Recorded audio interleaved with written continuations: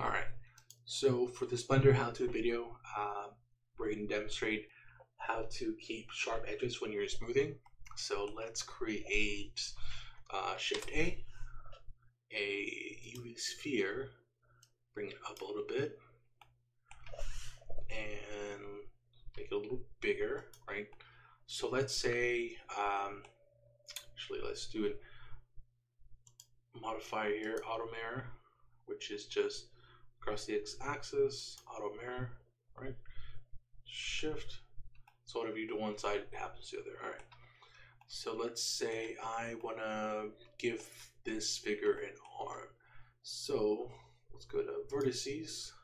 I'm gonna make the arm right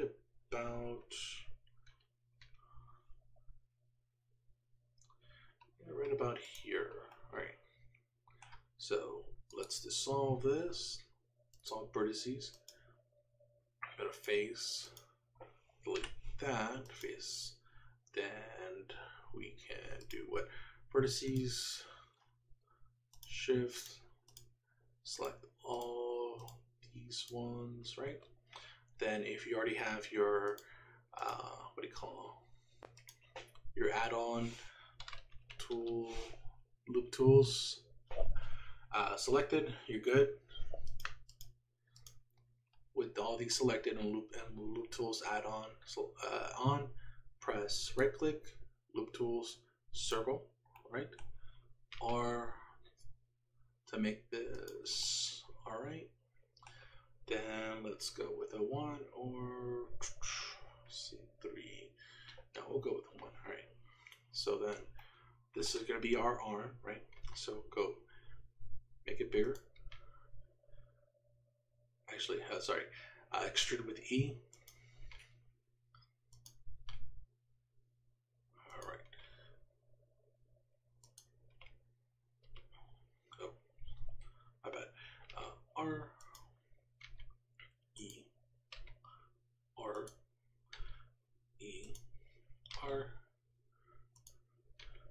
E R. Okay, ponytails or something like that, or just really weird arms. But anyway, now we're going to close this off. So E like this, and then M with all those highlighted. Add center, G, make this collapse in there. Lines up pretty good. All right, and if you don't like that, you can also just delete it. Vertices, click the edge. Then select the other edge and shift control, and that'll select all the edges. And then you can just do F, and that'll close it up for you nicely. All right, so now we got arms, right? Okay, with arms, we want to make this look smooth because we're building like a human or something. So press Tab, go to Shade Smooth, but you got these weird bumps right here, you know. And everything kind of looks out of place. You kind of want to have that some distinct saying, hey, like this is where things branch off. So one thing you can do is go to edit mode, do a loop cut right here, and then and make it go a little closer to where the arm kind of goes out of all these sections right here, right?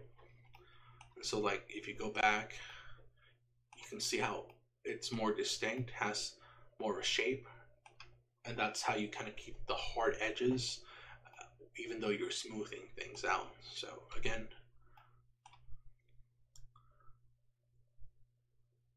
see, Tab, now you still have that smoothing, but you also have a sharper edge as you go. And we can add some more too. All right, let's see if we want to make it smoother and still have those edges right here. What we can add is another modifier, which is subdivision surface. And so like we have super smooth again. So we've added more smoothness with the levels here. See? also have those nice edges, and they look so much nicer. Alright, so that's pretty much the video, and hopefully this helps you as you're modeling extra arms or whatever these things are. Alright, best of luck, and until next video.